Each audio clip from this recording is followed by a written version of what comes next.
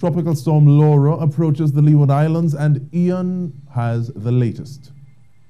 That's right. Tropical storm Laura, which formed earlier today, is now the earliest L-named storm on a record. It is approaching Antigua and the Leeward Islands. Winds are about 75 kilometers per hour and are currently dislocated about 200 kilometers east of the Leeward Islands and should begin to obviously pass over that area through later on today. We could also be seeing some rainfall amounts coming out of Laura, possibly up to 100 millimeters in places. Meanwhile, there's also been quite a bit of rainfall across Trinidad and Tobago, all courtesy of the instability caused by Laura, and further rainfall is expected overnight, some showers turning heavy and thundery. So the Meteorological Service has put out a riverine flood alert for central and southern areas of Trinidad. The small rivers and tributaries will continue to rise due to the anticipated rainfall, so you could be seeing the possibility of some overflow. So definitely monitor those river conditions, especially around the central and southern areas of Trinidad.